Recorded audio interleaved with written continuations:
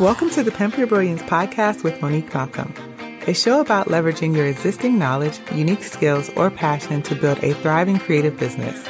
I aim to show you what's really possible when you stop letting fear have all the fun and start taking action towards your goals.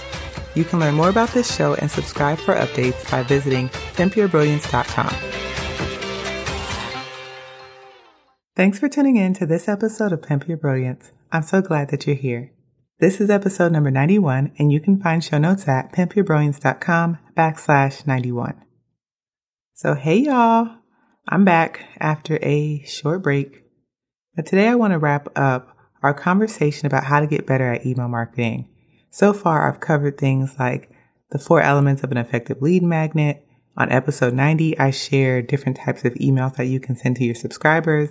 But I didn't want to leave out my favorite part of email marketing, which is sending email sequences, because this is where the magic happens. This is the game changer because you can automate a lot of this. Actually, email sequences for the most part are 100% automated. They're triggered by either an action or a time, a specific time. And then you just let the email sequence do the work. Easy peasy lemon squeezy. You don't actually have to do that much. It's one of these things where you do the work up front, you set it up, and then you let the sequences do what they're supposed to do. And this is why I say it's really important to make sure when you're choosing an email marketing software, you choose one that has automations or email sequence abilities built into it. Unfortunately, when it comes to email automations, email automation capabilities, it's one of those cases where the cheapest option is not always the best option, but you're really going to have to think about your business, what type of email automations you might want, what things you're selling, your business model, and that will help you determine what software you should choose as your email or marketing company. I currently use ConvertKit. I find them to be, they're not super beginner friendly, but in comparison to some of the more robust big boy email marketing companies out there like ActiveCampaign, things of that nature, Drip, I find that they're fairly affordable and their email automations are great. And it's not that big of a learning curve. It is a learning curve, but it's not huge. If you can't do ConvertKit just yet, MailChimp is another great option. They have the ability to create email sequences and they have a good solid amount of email triggers for you to play around with and set up.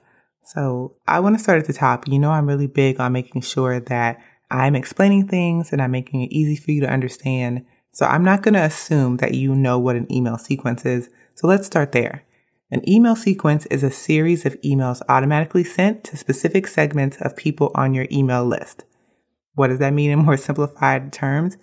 It's a set of emails. So this can be one email. This could be 7 emails. It's going to depend on, how you have it set up. But these emails are designed to go to specific groups of people on your email list. So this could be people who have made purchases. This can be people who have signed up for a specific wait list for a new product. This can be coaching clients. There's going to be so many different segments of email subscribers available depending on how you are collecting emails. But an email sequence is a set of emails that are going to be sent to those specific groups of people. Now, email sequences are useful for a variety of purposes, especially when it comes to digital products. This can be a triggered workflow that helps nurture new leads, follow up after a purchase is made, or even sending automated podcast updates. Email sequences can make your business more efficient. For example, I use an email sequence to automatically onboard new members of the Brilliance Lounge. I send emails that explain to them different community features. It gives them their login details. And doing this ensures that they get the best possible experience in the beginning as soon as you sign up, because I don't have time to walk every single new person through the Brilliance Lounge and teach everyone how to use it. So instead, I have an onboarding sequence that does that heavy lifting for me. And as I mentioned earlier on in the show, you write these sequences, you set them up once, and then they just run every time there's a trigger. So every time a new person joins the lounge, they are tagged a certain way inside of ConvertKit, and then ConvertKit does all the heavy lifting by sending them the emails, and they send it on a specific interval. So I can have it sent every day, every couple of days, but I have this set up and it runs 24/7, 365 days a year. It's basically my robot onboarder, and I don't have to do anything else to it once I set it up. So I want to share with you 4 email sequences that you must have for your creative business. Now, as a creative entrepreneur, I believe that you should be working smarter, not harder, and systems are my jam. So I want to go over 4 sequences that you can write and set up one time, and they're going to go out based on your trigger over and over again. But this is going to save you time. This is going to help you with customer service.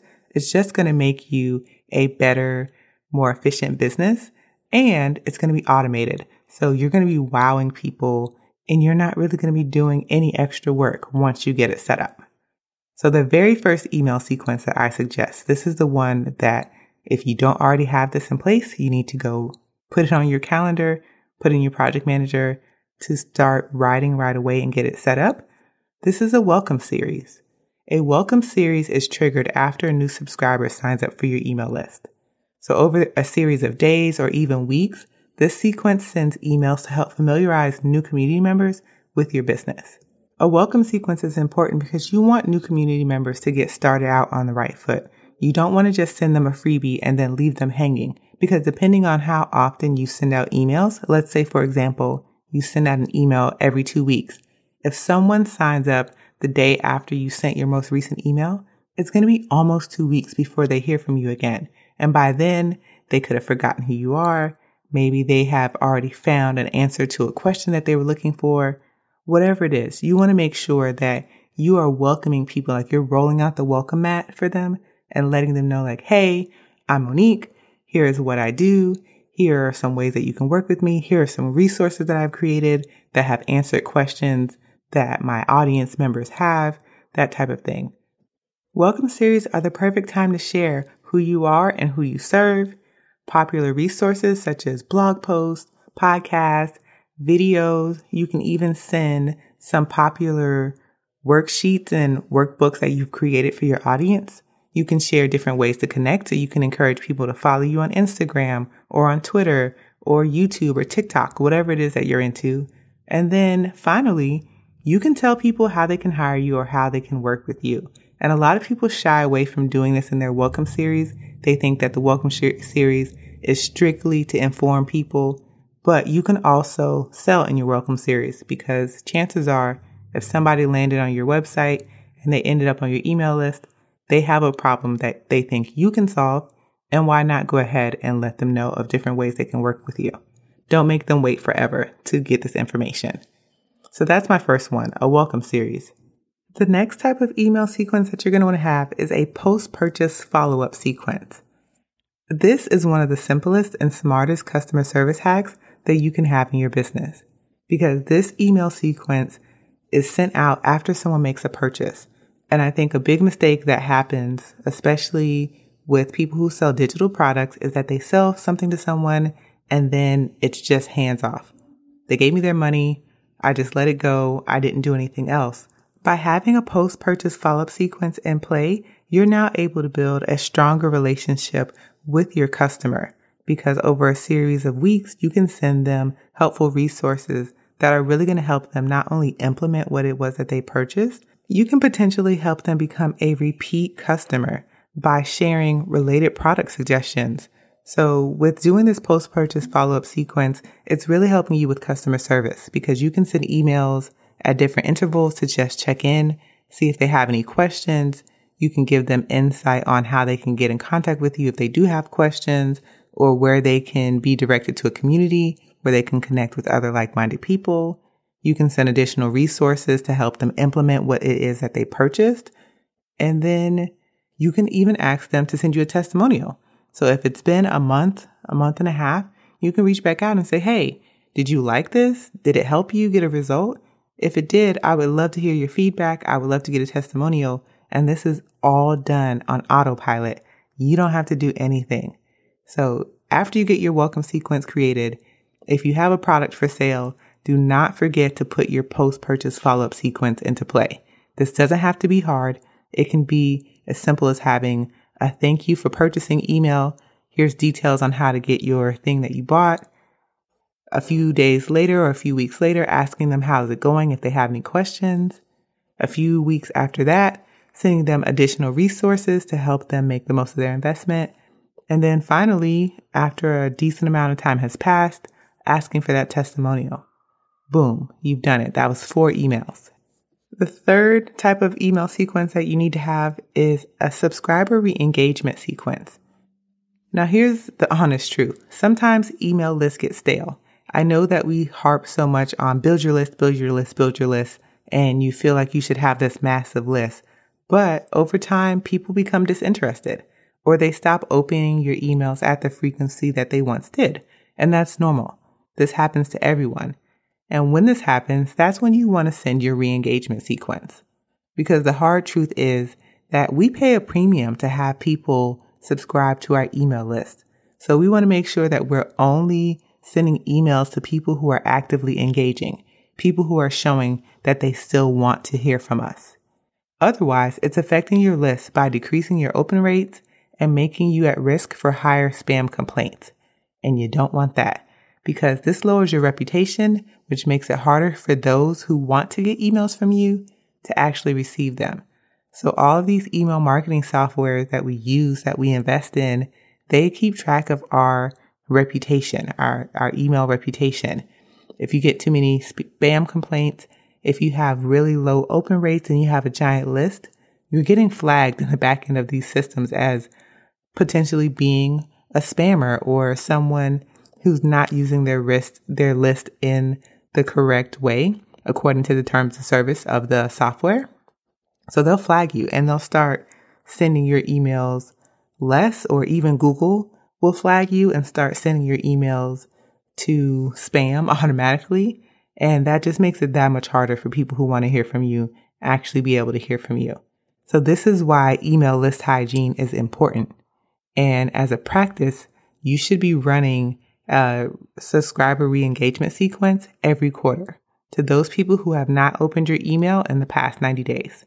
So I think that's a good amount of time. You could stretch it out to every 6 months, but 90 days is really a good solid amount of time, and it will keep your open rates that much higher if you do it on a regular basis. And this is something that you put into your project manager to remind you to do it at the end of every quarter. And it's not as scary as it sounds.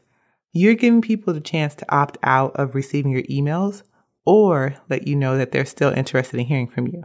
Because sometimes people just get busy. You know, I've seen on social media people who have hundreds and thousands of emails in their inbox. So maybe it just got lost in the shuffle. There's a lot of reasons. It's not always that people don't want to hear from you. Maybe they're not getting your emails for whatever reason. So you just want to send these out. After about a week, anyone who hasn't unsubscribed or who has not engaged is deleted. And this keeps your email marketing software costs low and your email reputation high. And this is important, especially if you are wanting to have a business that utilizes passive income. Making sure your email reputation is high, making sure people are getting your emails is extremely important. Protect your list at all costs. Finally, the last type of email sequence that you want to have is a sales sequence. That should not be that surprising because this is a business. And if you're not selling, you're not going to be in business for very long. So sales sequences make it really easy for you to make sales offers automatically. This is super clutch when you think about how limited your time is in a day. If you know that you need to make 10 sales offers every day to hit your revenue goals, sometimes you don't always have the ability to do that. You could be busy, you might be slammed with clients, your child might be sick, but with a sales sequence in play, your sales offers are going out automatically to people who have opted in to your list for whatever reason. An active sales sequence can help you build the know, like, and trust factor with your audience, as well as showcase ways that they can pay you. So you need a sales sequence if you want to have these passive income streams. And all of us want to have money that we're making in our sleep, that we're making while we are grocery shopping. Like, it's amazing to get those sales notifications, but that doesn't happen without some upfront work, and that is having a sales sequence in play. Now you might be thinking, a sales sequence, that sounds hard. That sounds like that might be a lot of work. No, we're going to keep this simple, okay? And remember that you can always test things. You can always go back and make changes later.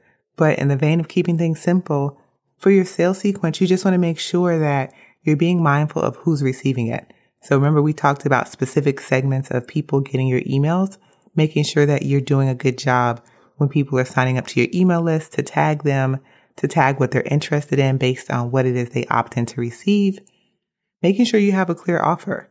So being very clear with your call to actions, being very clear about the transformation that people are going to receive from the thing that you are selling, and then making sure you have follow-up built into your sequence. Because let's be honest, telling somebody one time that they can buy this thing, it's not enough.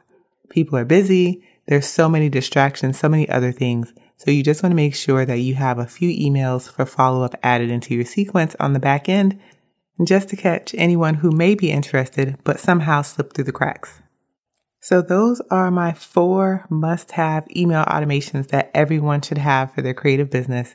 To quickly recap, that is a welcome series, a post-purchase follow-up, a subscriber re-engagement sequence, and then a sales sequence. And if you take the time to put all 4 of these into play in your business, 1, you'll find that you have less customer service issues, you'll have a more engaged email audience, and hopefully you'll have more sales. And that is really the ultimate goal. You want to make sure that you're being as impactful with your business as possible. And email sequences are a really simple way to set it and forget it. So I hope this email marketing series was really useful to you and that it has inspired you to get out there and really try to improve your email marketing skills, whether you are just beginning or you've been tinkering around for a little bit. I hope that you're sending emails to your list, that you are now inspired and motivated to create some sequences, and that you're experimenting and playing around with email marketing, learning the ropes, or just trying out new things. So I'd love to have your feedback. You can always send me an email over at hello@pimpyourbrilliance.com. You can also send me a DM over at the Pimp Your Brilliance Instagram. That's at Pimp Your Brilliance. And if Twitter is your thing, I'm over there at Star Chasers Only, which is my original Twitter account, but I'm pretty active there as well. So any of those 3 ways is a good way to reach out, give me your feedback on the show, or suggest a future topic. But that's all I have for this week. So until next time, go out there and pimp your brilliance.